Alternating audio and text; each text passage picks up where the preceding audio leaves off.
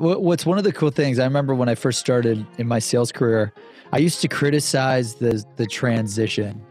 Like, oh, these salespeople that would transition from job to job after every few years. And I'd criticize it. And then like I launched my own company and I'm like, dude, I learned so many things from selling for IBM and then selling for Google and then selling for this company and running my own two companies that one was a success, one was a failure. Like the transition and going to different places and being forced to learn different things is like, I think where you take it to the next level. Guy like you, dude, you probably learned, tell me about everything that you learned, like hustling MLM supplements to then doing your own fitness to then like life insurance or whatever. Like, tell me a little bit about, that whole experience. And I want to touch on one thing you just said there, because I even think hiring managers get this wrong. Who do you think I'd rather hire? Someone who was a top performer at one place for 5 years, or someone who's been a top performer for 2 years at 3 different places? Yeah, I mean, I'd go with the 3 years, top performer, 3 years. 3 different places or whatever. Yeah, hands down, because it shows me they're adaptable, right?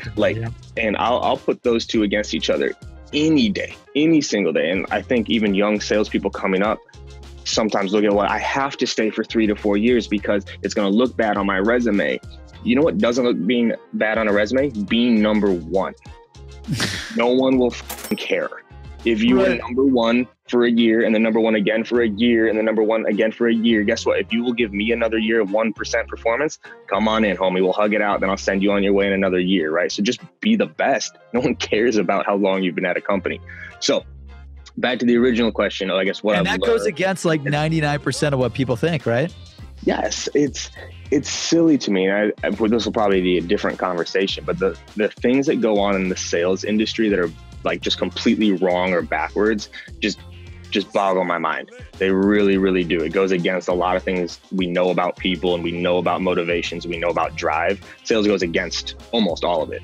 And we have to find a way to fix that, and the industry is in a tough place right now. I think I really do. It's in a hard place in terms of it's getting tougher, but we as reps or we as leaders aren't getting better. We're still trying to do all the same shit people were doing before. And it's not working as well. And we can't figure out why.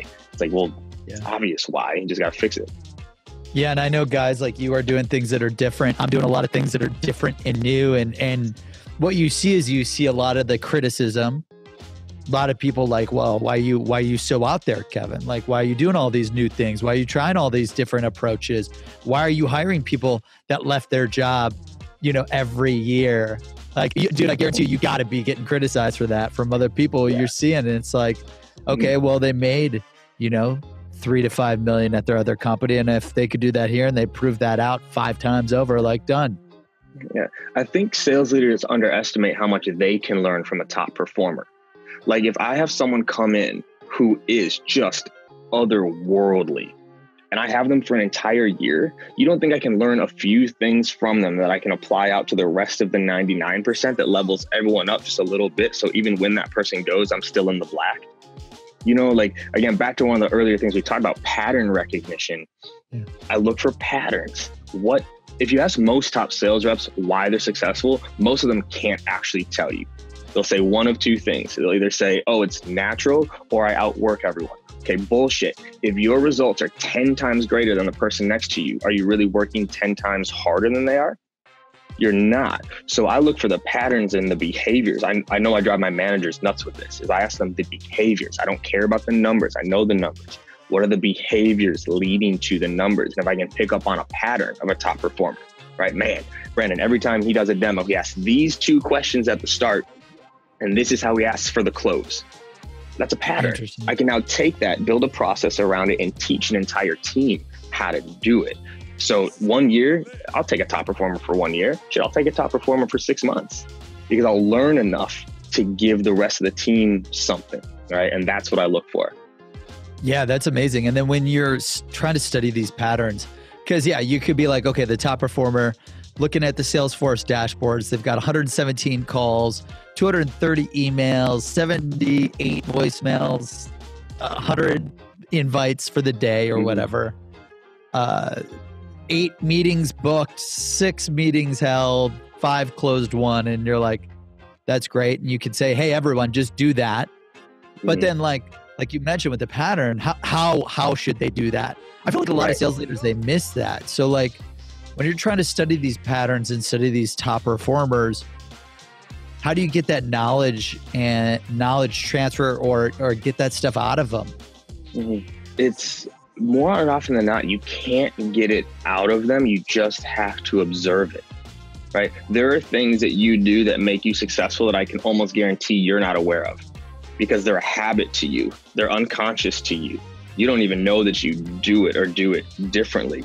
Whereas someone like me, if I were just to observe you, if I watched 30 of your demos, you don't think I could pick up on the things that lead to you being a better sales rep than the person next to you, right? You may not realize it because it's the 10,000th time you've done it, but I only need to listen about 20, 30 times to realize, this is what he does differently. And I chunk it, right? So if I'm talking about demos, but this works for prospecting too, right? Like the opener, the questions, the value prop, the close, and the objections. That's all that goes into any sort of sales conversation. What do the best do differently? And if I can't hear anything differently in the discovery, well then shit, you must be doing something different in the demo. And if I can't hear anything different, you just chunk it out and see. But this is what you asked me earlier, like what have I learned going industry to industry to industry is that messaging matters more than anything else. Messaging, right? Because if you make 50 calls and I make 50 calls and messaging didn't matter, we should always have the same results. Right. Yeah. Because you'd all use the same message and it'd be water under the bridge. So like activities are important, but at the end, it boggles my mind and I don't understand it. No one really talks, especially in the sales leadership world. There's this dichotomy. You got the thought leaders that talk a lot about messaging, but sales leaders don't. And it's like, all right, you perfect world. You always got your ideal persona on the phone. I can promise you most people would still fail because they don't know how to message it right.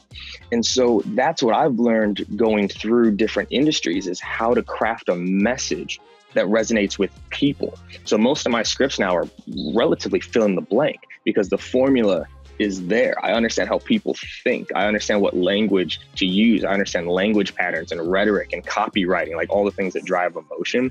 So the messaging matters, man. And I don't think enough people understand that is what's actually happening on the demo. You did everything right. You got all the stats. I got perfect. Let's walk through this. I have Seamless.AI leads. So I got direct contacts for everybody. And I got Sales Loft. So I can make my local dials and send all of my cadence emails. And I've got Zoom to record it and I've got something to do it. And I get 100 CEOs on the phone. If I don't have the right tone, the right messaging, the right value prop, the right questions, and the confidence to ask for it, it still doesn't matter. And that's the secret of the 1%, man, is like the messaging. How do you communicate with people? Because if you're writing shitty emails, it doesn't matter how many you send out. If you have a shitty script, it doesn't matter how many calls you make. If you have poor training, it doesn't matter how good the script is because no one will do it.